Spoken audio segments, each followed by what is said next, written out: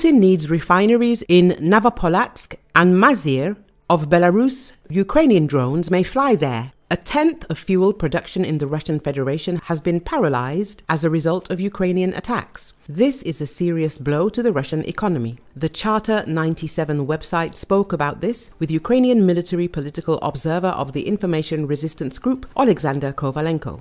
Firstly, the shocks affected the export of Russian petroleum products, which is the main item in filling the Russian budget. Secondly, internal economic destabilization occurred, which is already manifesting itself very eloquently. It affected domestic civilian and commercial consumers. Gasoline prices are rising, queues are lining up for it in a number of settlements, and in some places there is a shortage, Kovalenko added.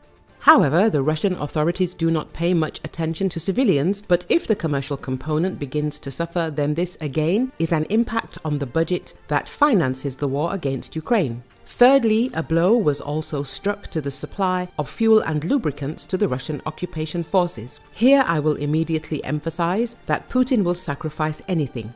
Civilians, commerce, he may not even fill ambulances, but everything will be sent to war. Damaged plants, refinery stations and transport hubs currently do not provide the full volume of petroleum products processing as well as their transit.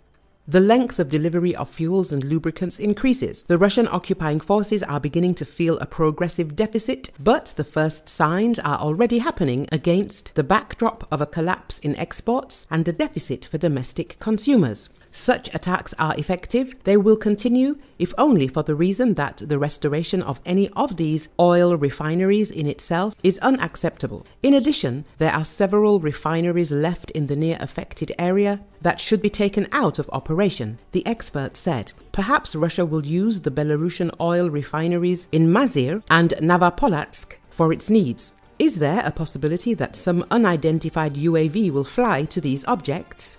According to the expert, it is possible that Putin will use them, but they will not be able to compensate for the dozens of Russian refineries that have failed or are temporarily out of order. This will be some kind of situational compensation that will not have a critical impact on the resumption of supply to the domestic consumer in the Russian Federation or the occupying army. On the other hand, if this facility takes part in this kind of support and supply, then who knows? In Belarus, after all, there are partisans who act in the interests of the Belarusian people and not the Lukashenko regime. It is possible that something could happen there too, Kovalenko said. On the night of March 20th, there was a drone attack on the Engels airfield located in the Saratov region of Russia. The Russian press reported on this. The governor of the province said that the anti-aircraft defense system was activated and Ukrainian drones were shot down, and there were no casualties as a result of the incident. Local residents say that explosions took place in several places.